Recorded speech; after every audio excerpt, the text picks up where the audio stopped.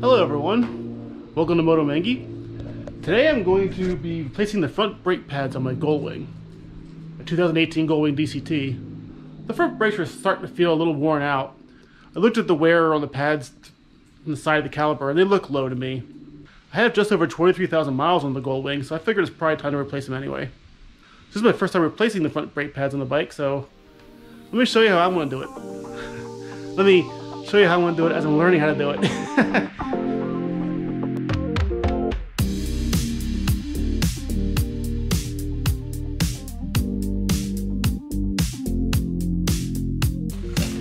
Alright, first thing is first. The Goldwing has dual front discs, so there are two sets of brake pads to replace on each side of the bike. Now you can see there are two caliper bolts holding on the brake caliper. One at the top, bottom, one at the top. And they're easy to get to, they're not hard at all. 14mm bolts. So, let's take those bolts off. I'm going to use a breaker bar because I'm sure the bolts are torqued down pretty good.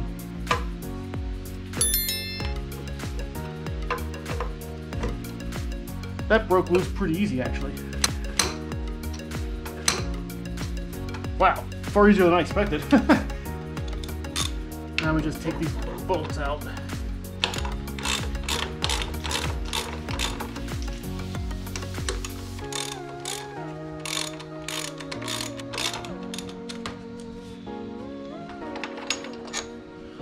There's one. Huh. They're hollow bolts. That's interesting. Alright. There's two bolts out. This should just pop right off.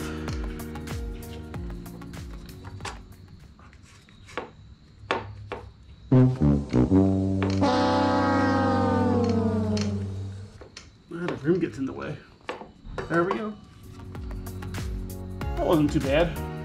Oh crap. Yeah, those pads were low.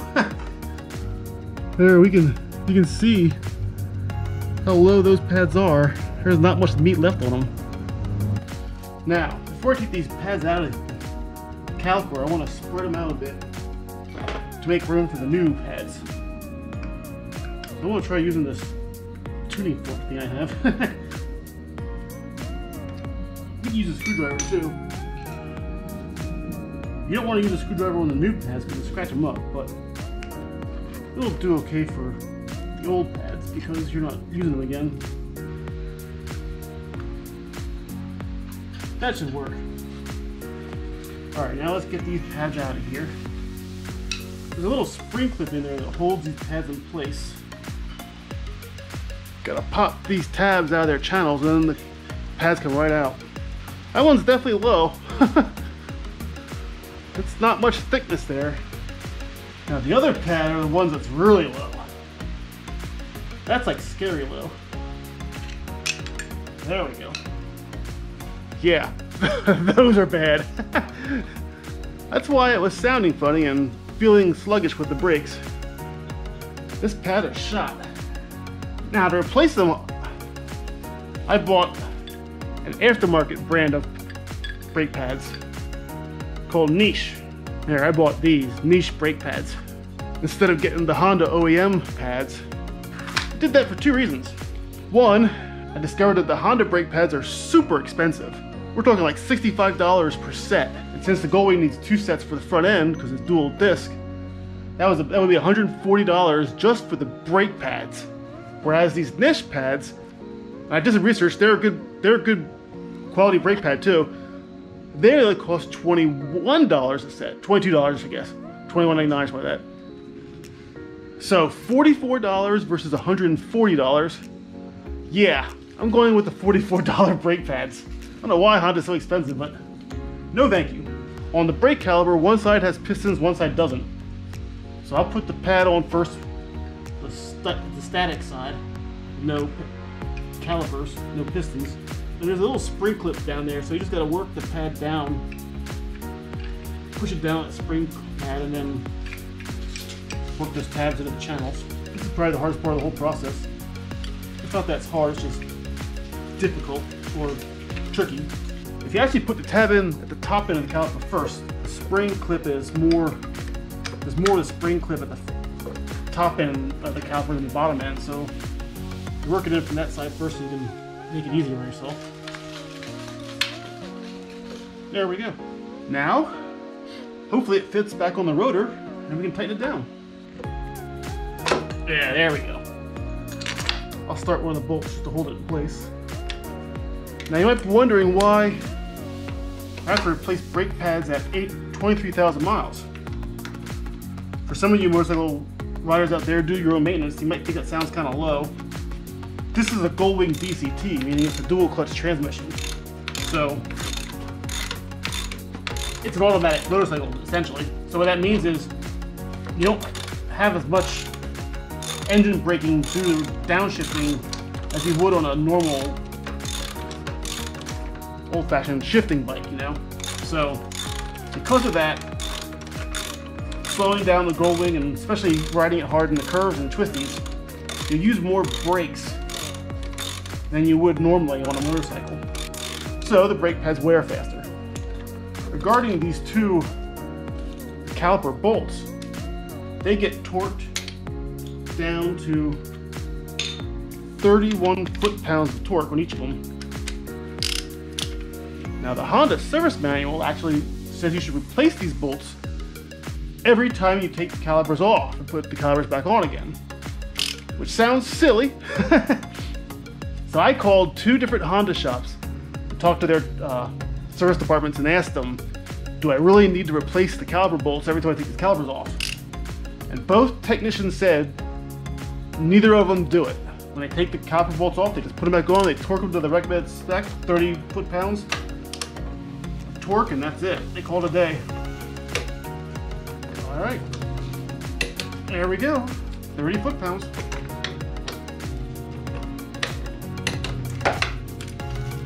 Well, that's it.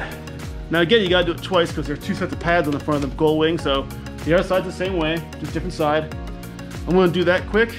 I won't film it because it's redundant. And then I'll hop on the bike and I'll talk a bit about Goldwing maintenance because I get a lot of questions of asking, is maintenance on a Goldwing a lot or is it simple? So we'll go for a test ride and then I'll discuss that while I'm riding.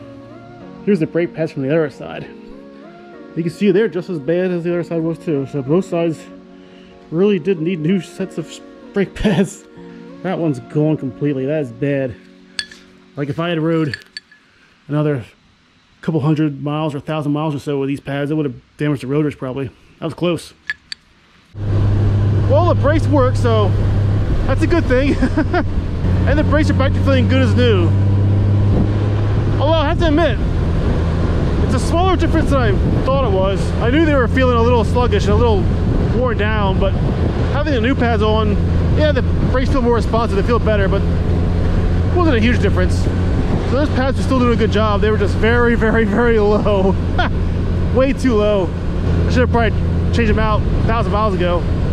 Although it's hard to judge how worn down they are when you're looking at the calipers from, you know, while they're on the bike. You can't get a good angle at it. And the one side of the pad looked pretty decent, which is true.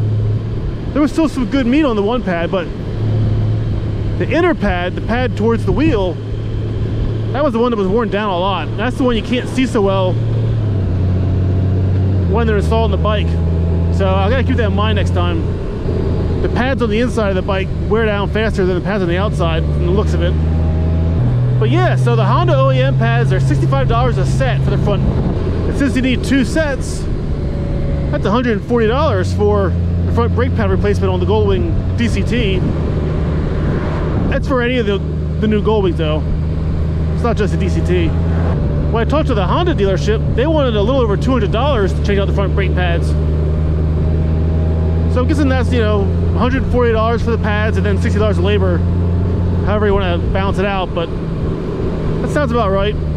But by buying my own pads, a non-Honda brake pad, and by doing it myself, I saved over $160, something like that. It's a lot of money saved. And truthfully, doing the brake pad change out wasn't that difficult either. It was pretty easy.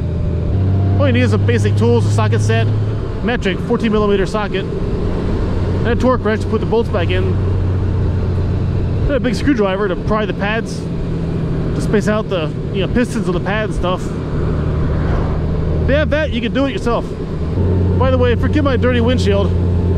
I haven't cleaned it in a week or two, so it's pretty filthy. Now, like I said earlier, changing the front brake pads at 23,000 miles, that's kind of early for most motorcycles, compared to bikes I've owned anyway, compared to Harleys. On Harleys, brake pads last about 30 or 40,000 usually. I mean, for me they do anyway, doing a lot of highway traveling. But since this bike is a DCT, meaning it's an automatic bike more or less, and doesn't have a lot of engine braking going into curves and stuff while riding, you use the brakes more often than you do on a manual shift bike.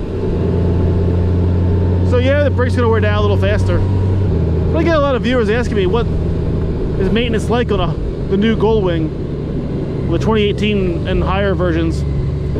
And the maintenance isn't too bad, really. There's not a lot to worry about.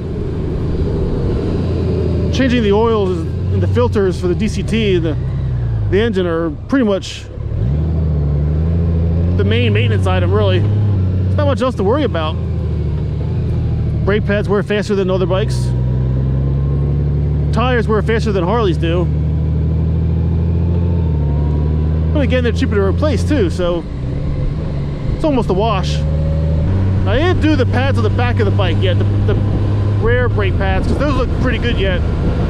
I can see those a little better. Both sides of the pad look pretty good, but I might change them out this winter just for peace of mind. I mean, again, from the Honda, the rear pads cost $75 for a set. You can buy aftermarket for like $35, $40, so that's not too bad. It's like half what Honda charges. And again, I doubt it's too bad to replace them, myself.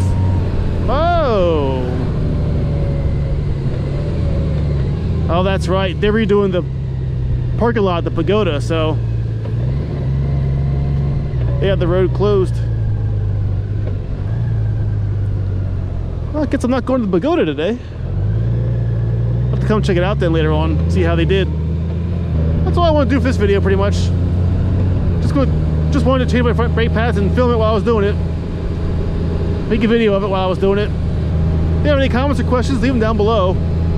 Alright, well, I can't get to the pagoda from the looks of it, so I'm not going to bother trying. I'll just go this way instead. You know what? I'm going down this road, see where this goes. I forget.